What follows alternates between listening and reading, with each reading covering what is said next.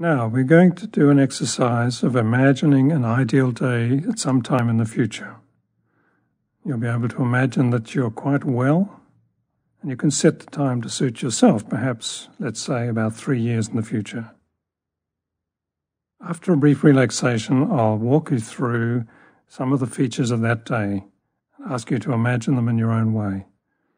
You'll probably find that you have a resident critic that wants to tell you this is not possible, but just ask them to be quiet for a while. There are no limits to what you can imagine. It would help also if you had pencil and paper ready to make a few notes when you finish the exercise. Let's begin with the relaxation. To start the relaxation, bring your mind to the top of your head. Just notice what you feel there and around the forehead and the temples region. Notice how it feels. Any irritation, any tightness is a sign of tension. Begin to let it go. Breathe it out.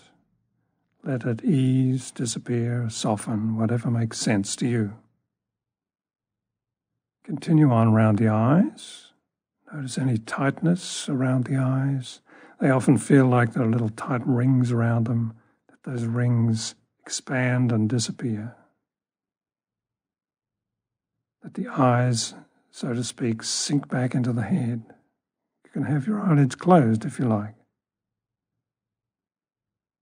Watch the breathing.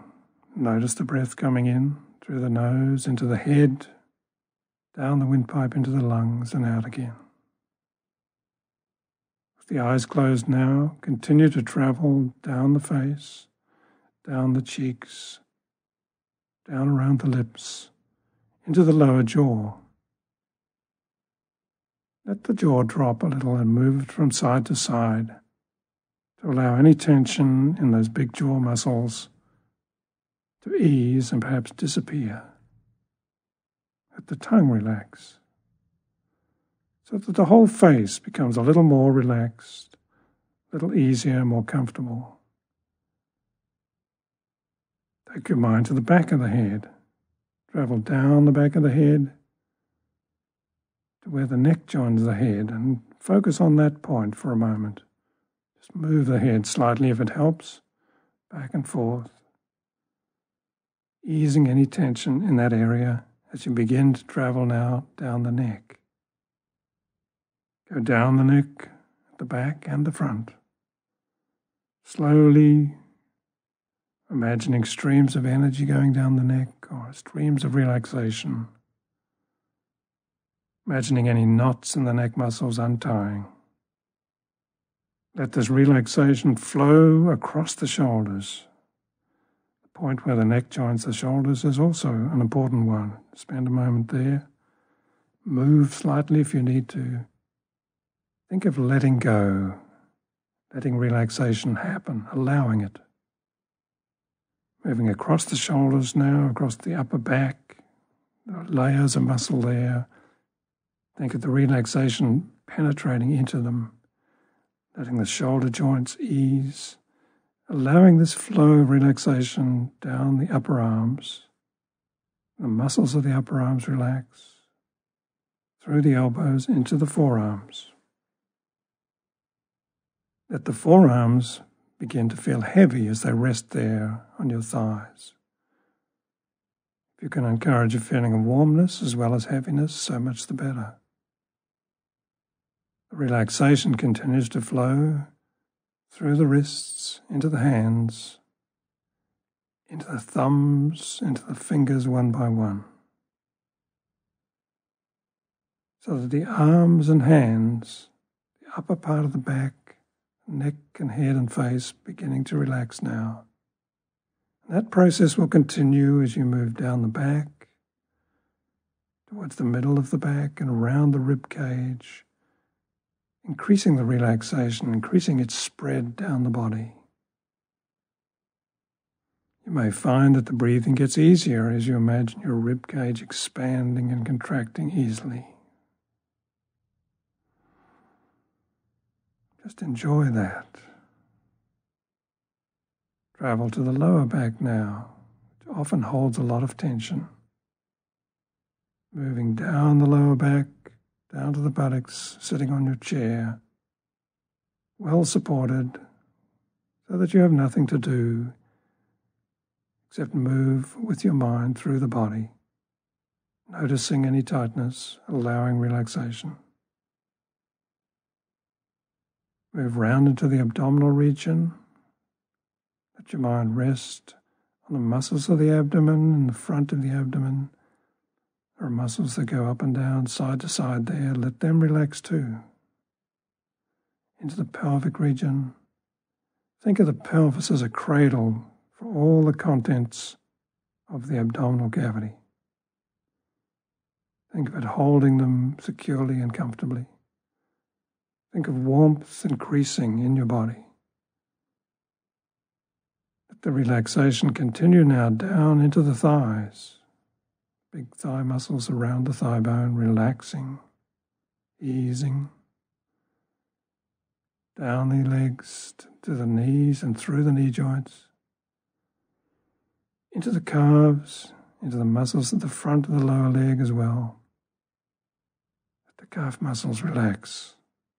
Let them just do nothing, rest there, feet on the floor, easy, comfortable, perhaps beginning to feel a little heavier and warmer.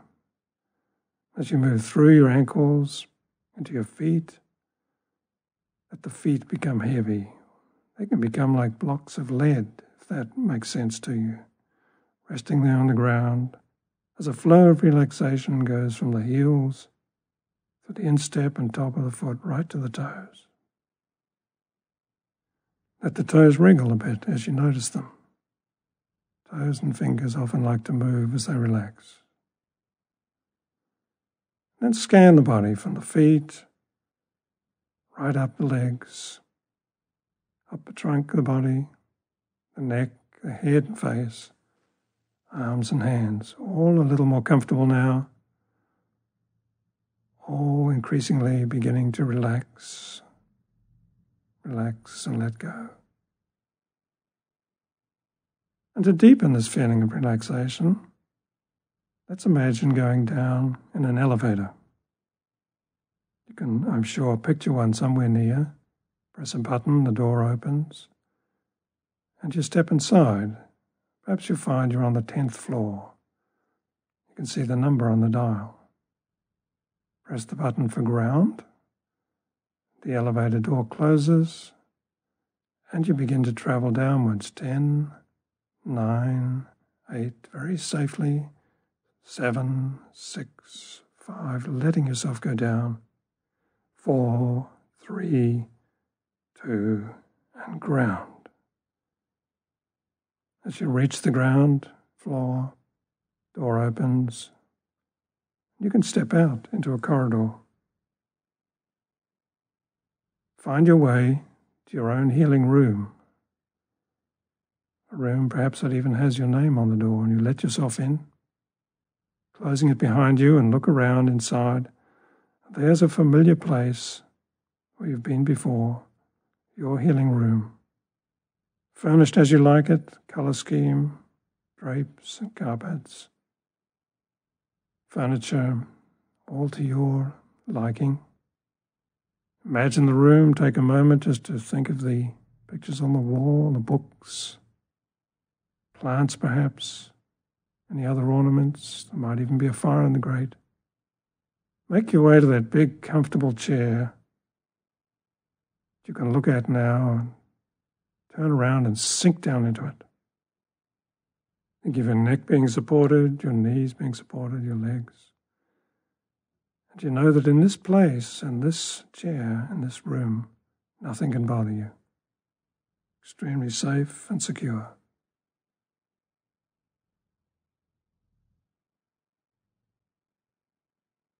Now from here, we can go in many directions. And today we're going to imagine an ideal day at some point in the future when you're physically and mentally well. We're going to imagine where you're staying and what you're doing during this day. So to begin the day, imagine waking up in the morning. Where are you? Think of the nature of the dwelling, a house or apartment. Imagine who you're with. Imagine waking, stretching, getting out of bed, moving around, noticing all the details of your dwelling place, its smell, its size, its space. Remember, everything can be just as you want it. No need to do any internal censoring. Where are you in the countryside, perhaps, or in the city? You might be by the sea. Might be in a warm country or a temperate country. There are no barriers. So take yourself now through your morning routine. Perhaps there's some pre-breakfast activities after being at the bathroom. You may want to stretch, meditate. You might want to go for a walk. You might like to exercise, or you might be a person who just doesn't do those things before breakfast.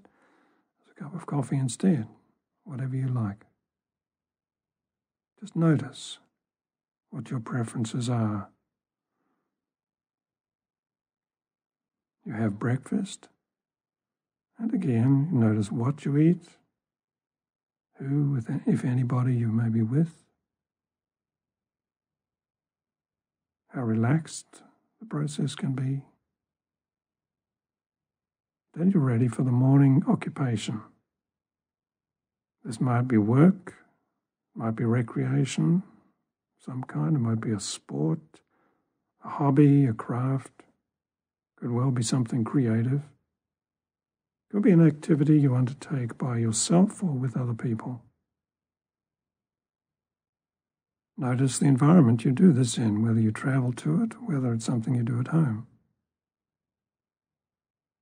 And let come up into your mind the nature of this activity that would be fulfilling to you. Fulfilling over a prolonged period, not just a one-shot occupation. What are you doing? What are you doing that is fulfilling, satisfying deeply to you? Perhaps you'll be making something. Perhaps you'll be reading or writing. Perhaps music's involved, or painting, or building, or creating, or constructing.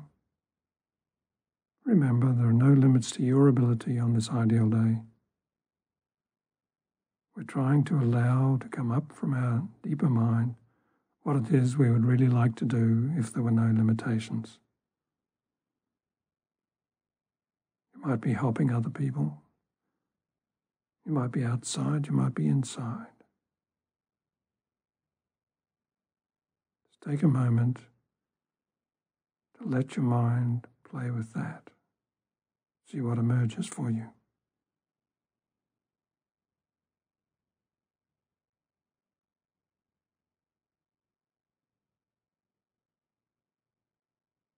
And at the end of the morning, there'll be a lunch break. And the same process of imagination applies here. You'll imagine what you have for lunch, where you go, who you may be with. An enjoyable, relaxed lunch. And it's time for the afternoon activity, whatever that is. Could be the same as the morning.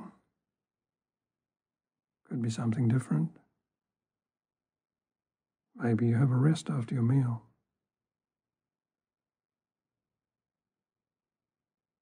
Don't worry if nothing comes up immediately that's very obvious. There's no time pressure here. You can just pause and allow yourself to imagine, allow to drift up from your unconscious what it is you've always wanted to do. Perhaps you're afraid you couldn't do it. No matter how strange or fantastic it may seem.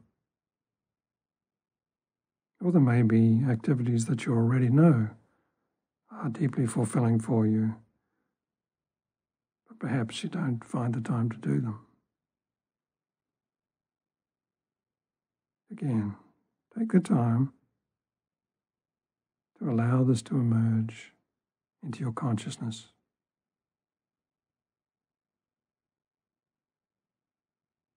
And of course, at the end of the afternoon, it will be time for the evening meal. Who will you be with at this time? What sort of food might you be eating?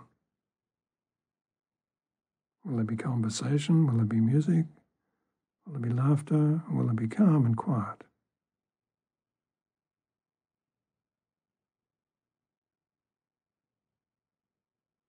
And once that's over, there'll be some evening hours ahead of you, likely different activities from the day, although not necessarily.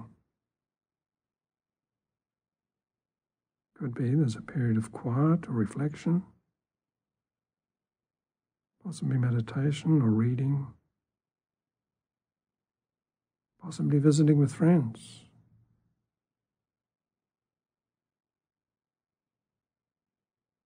As the evening comes to an end, look back over your day. Ask yourself, how was that? How would I adjust that? Did I miss something? And again, you can pause and take time to make any alterations to your ideal day that you want. In fact, you can craft it to your liking as you do this exercise a number of times. Finally, it's time to go to bed. Note the circumstances of that. Note whether you're by yourself or with a partner.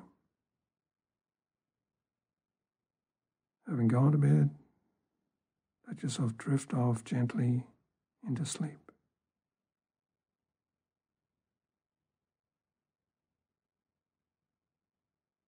And again, for the purpose of this exercise, we will need now to come back to your present room and chair, knowing, however, that you can do this any number of times and learn from it, feeling confident you can come back either with this aid or by yourself to imagining your ideal day. I'm going to count from 1 to 5 slowly in the usual way. Be ready to start drifting back, and prepared, if you will, to write a few sentences about whatever you've uncovered when you are back in your present room. So beginning to drift back from the very relaxed state as I count from 1 to 2 to 3, moving the fingers and toes. Take a deep breath at 4, it's helpful. Have a stretch if you want, and in your own time, open your eyes and just quietly note down a few points about whatever you discovered doing this exercise.